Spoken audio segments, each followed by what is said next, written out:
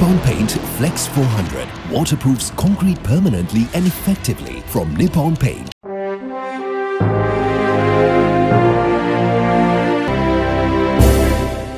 Foreign Affairs Minister Ali Sabry yesterday in Parliament defended the Attorney General amidst a barrage of criticism against his decision to initiate legal proceedings in Singapore to claim compensation for the Express Pearl marine disaster. The minister said one cannot simply look at the periphery and decide where legal proceedings must be initiated. It is a complex legal matter, he said. The minister said that just as medical practitioners are tasked with making decisions on surgeries based on their expertise, similarly one must see who the law has empowered to make decisions in instances such as the Express Pearl disaster. Attorney General Department ke AG මේක මම කිය අඩුගානේ මම meeting 10ක්වත් කියන්න ඇති කාංචන අමතුමත් මෙතන ඉන්නවා ඒ සියලු දේවල් තෙමද දවස්වලදී AG personally ආවා නීතිපතිතුමා personally ආවා ඊට පස්සේ මම හිතනවා ඊට පස්සේ තියෙන ලෝයකන අනුව එතුමා අලුත් අධිකරණ ඇමතිතුමා හැටියට ගරු විජේදාස රාජපක්ෂ මැතිතුමා පත් වුණාට පස්සෙත් රැස්වීම් රාශියකට තිබිලා තිබුණා එතුමත් ඒ ක්‍රමවේදය ඉදිරියට අරගෙන ගිහිල්ලා තිබුණා ඒ සියලු අවස්ථාවලදී වෙනම ටීම් එකක් එතුමාගේ මේ නීතිපති දෙපාර්තමේන්තුවේ ඇතුළත පත් කරලා තිබුණා විකුම්ඩි ආබ්රු මැතිතුමා එතුමා ජනාධිපති නීතිඥවරයෙක් සහ අතිරේක සොලිසිටර් ජෙනරාල්වරයෙක් ඒත් එක්කම නයෝමි මලීනා කහවිට කියන රාජ්‍ය අධිනීතිවරියක් ඇතුළු කණ්ඩායමක් එකට සඳහන් කරලා තිබුණා. ඉතින් ඕනෑම නඩුවකදී සාකච්ඡා කරනකොට එකිනෙකට වෙනත් මත එන එක සාමාන්‍යයි. අපි නීතිඥවරු අතරත් අපි සමාන වෙලාවට ලෝයර්ස්ලා හැටියට ඔපිනියන් කීපයක් ගන්න ඒ හින්දා තමයි. ඒකෙන් අදහස් කරන්නේ නැහැ එක ඔපිනියන් එකක් අනිත් එක්කෙනා ලබා දුන්නේ අසත්භාවයෙන් කියන එක. ඒ වුන් විශ්වාස කරන එක. දැන් මම නැවත කියන්න හදන්නේ අවසාන වශයෙන් ඒ නීතියෙන් රජයෙන් ව්‍යවස්ථාවෙන් ඒ බලය කාටද දාලා දීලා තියෙන්නේ. අපිට කියලා තියෙනවද අපි මෙතන සාකච්ඡා කරලා මේ නඩු දාන්න ඕන කියලා තීරණය කරන අපිට තියෙනවද ඒ හැකියාව? තේරුම් ගන්න පුළුවන්ද ඒක? ඒක බෑ. ඒක ඒ බලය ඒ නීතියේ හැකියාව ලබා දීලා තියෙන්නේ නීතිපතිතුමාට. ඉතින් එතුමා නිසි ක්‍රියාපටිපාටි අනුගමනය කරලා තියෙනවා නම් ශ්‍රේෂ්ඨාධිකරණය කියපු ආකාරයට අපි එතුමාත් ඒව බැක් කරන්නට ඕන. එතුමාට බැක් කරන්න නැතුව එතුමාව අපි උඩ බලාගෙන කෙල ගහනවා වගේ. එතුමාට පාර දෙනවා කියලා කියන්නේ රජයට පාර ගැනීමක්. රජය කියලා කියන්නේ මේ මං කියන ආණ්ඩු පක්ෂය නෙවෙයි. ශ්‍රී ලාංකේය රාජ්‍ය කියන එක. ඒකයි අපි නැවත නැවත කියන්නේ. ඒ හින්දා ගරු කතානායකතුමනි මේකෙන් අපි මං සඳහන් කරන්න හැදුවේ ඊට පස්සේ කාලය පිළිබඳව කොහොමද ගියේ කියන එකයි මම මුලින්ම කිව්වේ මෙවැනි ක්ලේම් එකක් සඳහා අවුරුදු 2 කාලයක් තියෙනවා ඩැමේජස් ක්ලේම් එක. ප්‍රායෝගිකව නීතිඥවරු හැටියට අපි දන්නවා මේ ක්ලේම් එක සාමාන්‍යයෙන් දාන්නේ අන්තිම ඇක්සිඩන්ට් එකක් වුණත් ඊළඟ දවසේ ගිහලා දාන්නේ නැහැ ටිකක් කල් යනවා.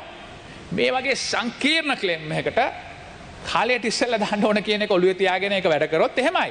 ඒක දාන්න සඳහා මම මුලින් කියපු ආකාරයට මේ අපිට නිකන් කටින් කියන විදියට 6.4 බිලියන් කියලා ඉල්ලන්නට බෑ. ඒ 6.4 බිලියන් taxeru කරන්නේ කොහොමද කියන එක පිළිබඳව විශාල වැඩ කොටසක් සිදු විය යුතුයි. ඒ සඳහා තමයි එක්ස්පර්ට් කමිටියක් දාලා ඒ එක්ස්පර්ට් කමිටිය ඇතුළතදී අපි බලුවා ඔවුන්ට ලබා දුන්නා. අපි කරපු දෙයක් නෙවෙයි. ලංකාවේ ඉන්න හොඳම විශේෂඥවරු. ඊට වඩා හොඳයි අපිට හොයාගන්න බෑ. මම හිතනවා ඒගොල්ලෝ තමයි හොඳම ලංකාවේ ඉන්න. මම හිතනවා ඔවුන් ඉතා දක්ෂ ලෙස තමන් විසින් මේ ලබාගත් ඒ තොරතුරු ප්‍රමාණය සහ වන්දිය ගණනය කිරීම සිංගප්පූර නෙවෙයි ඕනෑම අධිකරණයක ඉස්සරහා ගිහිල්ලා තහවුරු කරා කිය. උන්ට ඒ හැකියාව තියෙනවා. ඒ 44 දෙනෙක් විතර සල්ලි අරගන්නේ නැතුව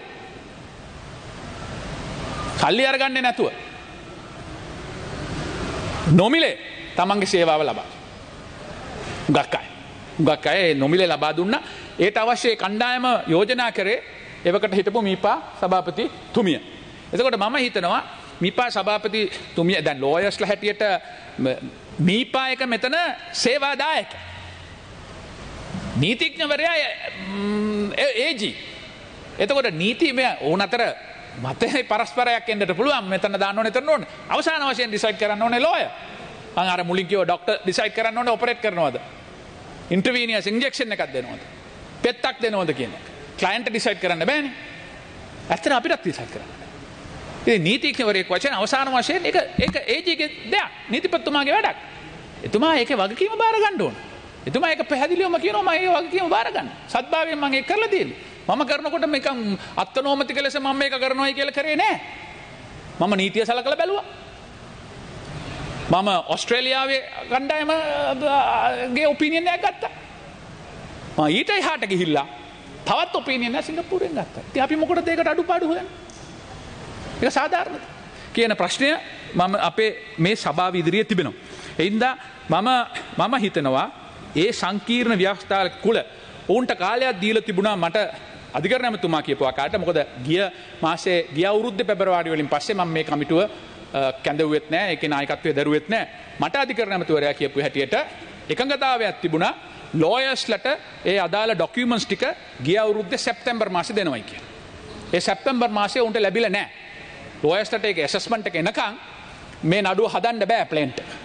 ඊට පස්සේ ඊළඟ අවුරුද්දේ මේ අවුරුද්දේ ජනවාරි මාසෙදී තමයි ඔවුන්ට ඒක ලැබිලා තියෙන්නේ කියලා. එතකොට ඒකේ තුල මාස දෙකක කාලය තුලදී ඔවුන් ඒක හදලා ඉදිරිපත් කරලා තියෙනවා. ඒ හින්දා මේ වෙනකොට කාරණීතා පැහැදිලි ශ්‍රී ලංකා ඉතිහාසයේ සහ මෑත ඉතිහාසයේ ලෝකයේ සිද්ධ වෙච්ච විශාලම පාඩුව සමෘද්ධිය කාදනය මේ එක්ස්ප්‍රස් පර්ල් කියන නෞකාව විසින් සිදු කරලා තියෙනවා. ඔවුන් ඒකට වන්දි ගෙවන්නට ඕන. ඔවුන් අපිට විතරක් නෙවෙයි අපේ රටට සහ අපේ අනාගත පරපුරට ශාල හානියක් සිදු කරලා තියෙනවා. හැබැයි ඔවුන් මේ මුණ දෙන්නේ බිලියන 6.4ක විශාල වන්දියකට.